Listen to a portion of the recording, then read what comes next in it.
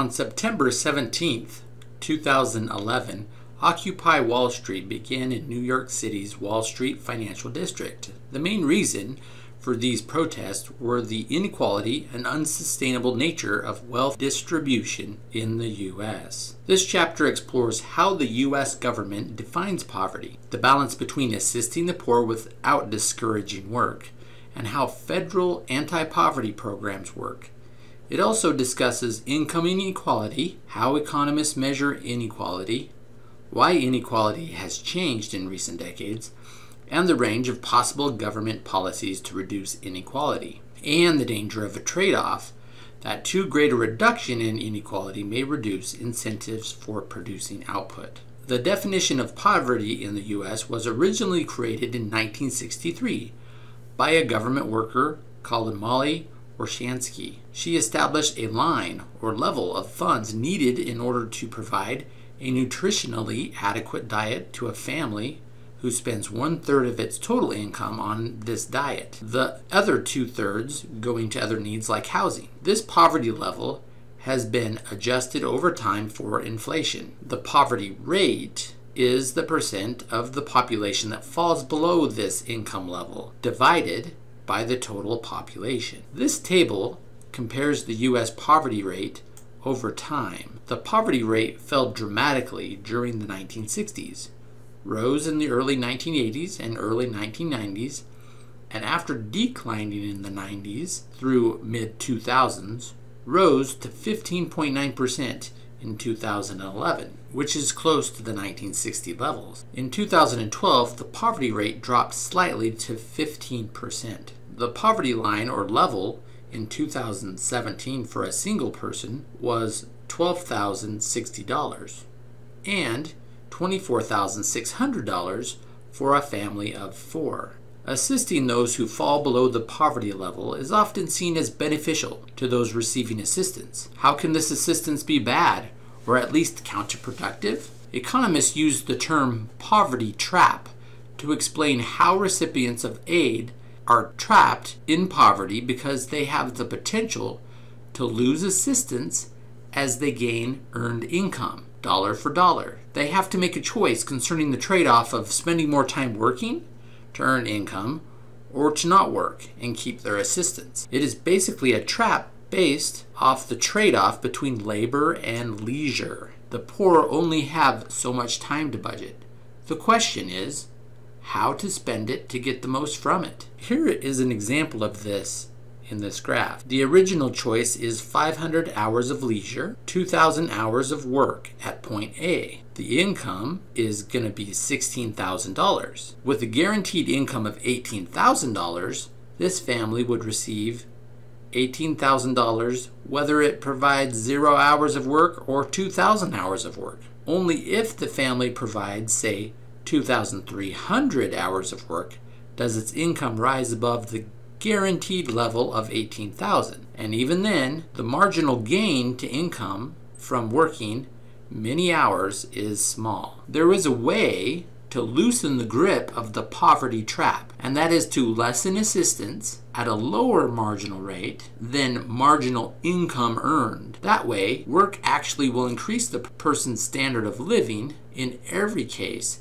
as soon as they begin earning more money through work. Here is an example of how this works. On the original labor-leisure opportunity set, the lower budget set shown by the smaller dashed line in the figure, the preferred choice P is 500 hours of leisure and $16,000 of income. Then, the government created an anti-poverty program that guarantees $18,000 in income even to those who work 0 hours, shown by the larger dashed line. In addition, every dollar earned means phasing out only 50 cents of benefits. This program leads to the higher budget set shown in the diagram. The hope is that this program will provide incentives to work the same or more hours despite receiving income assistance. However, it is possible that the recipients will choose a point on the new budget set like S, with less work, more leisure, and greater income, or a point like R with the same work and a greater income. The government has many programs to help those in poverty and those who suddenly find themselves without a job or income. This is often called the safety net. One of the major current programs is the Temporary Assistance for Needy Families Program, or TANF. This program is based on income level and family size, and is also adjusted by states for cost of living differences. Another major program is the Earned Income Tax Credit, or the EITC. This is specifically geared to help poor out of the poverty trap by giving extra income to the working poor. This is one of the most highly funded programs in the safety net. Another tax credit, which is designed to help the poor, is the Child Tax Credit, which gives funds per supported child.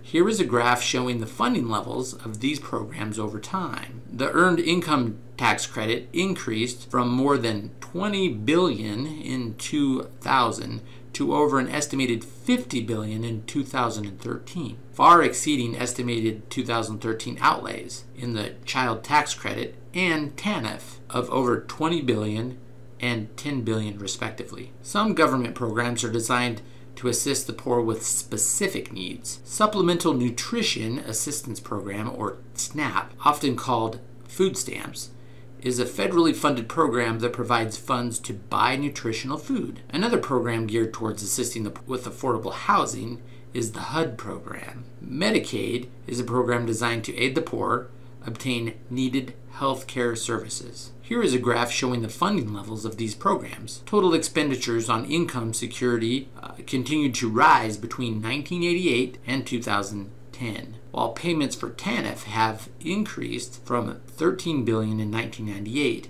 to an estimated $17.3 billion in 2013. SNAP has seen relatively small increments. These two programs comprise a relatively small portion of the estimated $106 billion dedicated to income security in 2013. Note that other programs and housing programs increased dramatically during the 2008 and 2010 time periods. Here's an interesting set of graphs that gives some insight into the Medicaid program. Part A on the left shows the Medicaid enrollment by different populations, with young children comprising the largest percentage at 47%, followed by adults at 28%, and the blind and disabled at 16%. Part B on the right shows that Medicaid spending is principally for the blind and disabled, followed by the elderly. Although children are the largest population covered by Medicaid, expenditures on children